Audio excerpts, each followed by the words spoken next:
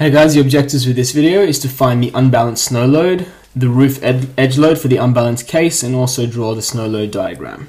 So, just like before for the balanced case, the roof snow load is given as S, which is SG CE mu I. It's exactly the same thing for the balanced case. Okay, so it's the same formula. Just to see what we've got already, we've got the ground snow load of 13.7 kPa. We found that in one of the first videos we did. So that hasn't changed, 13.7 kPa. And we also found in the previous video CE as 0.6. Okay, so I've got CE as 0.6, but that is actually not correct. CE is 0.95, and we'll see why in a second. Okay, so you'd think that the CE is unchanged, but it actually is changing. Okay, remember CE was dependent on the windswept roof, so obviously our roof isn't changing for our problem. So something else is happening to change CE, so we'll see that in a sec. Alright, so step one is to find the shape coefficient mu I. Alright, so CG we know, mu I we know, CE is changing for some reason, we'll see now why.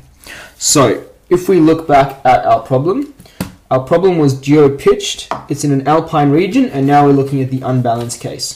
So if I show you a diagram, again, this is our problem. We're in an alpine region, Perisher Valley, it's geo-pitched, and we're looking at the unbalanced case now. So, if we go to page 26 in figure 6.3, so page 26, okay, so we saw this before. For the geo-pitched roofs is what we're dealing with. We have these cases over here. So let me zoom in for you. Give me a sec. Okay, so now we're looking at the unbalanced case. So you can see we're going to be looking at that when it's just loaded there. So that's the snow on this side, and that's the snow on this side. So you look at them separately when you're doing the unbalanced case.